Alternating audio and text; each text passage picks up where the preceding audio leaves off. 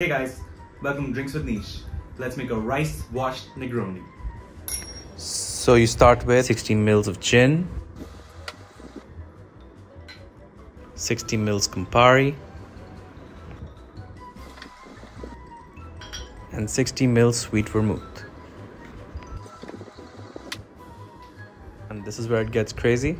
You add 2 tablespoons of sushi rice and stir the drink to mellow it down.